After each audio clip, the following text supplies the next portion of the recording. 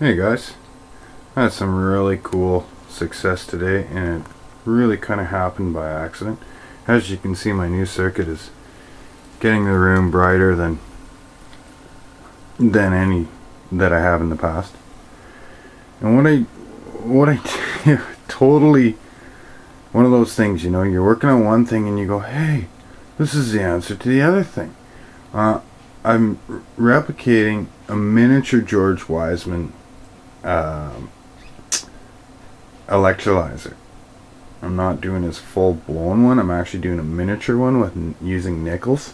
Anyway, here I was building a PWM for that, and I got watching Lidmotor's video of him putting together this circuit for Incroyables or whatever, Incredibles or whatever those French guys are, the flip flop.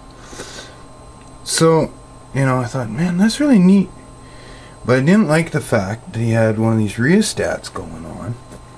And then I looked at another one by a nice older fellow, I forget his name now, Magnetman or something.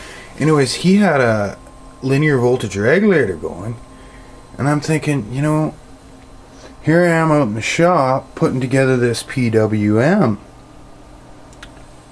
Now, when I run the PWM and I deal with that, I don't get the heat associated with linear voltage regulation because you got the pulse width modulation instead. So I just got this rolling. So, you know, obviously it's a little more complicated than it need be, because the PWM could be part of the flip-flop, right? I got more discretes on here than I need, right?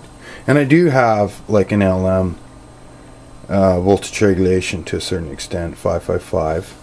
But in the end of the day, it works really good. Like, I'm getting these 3 bulbs almost to full bright.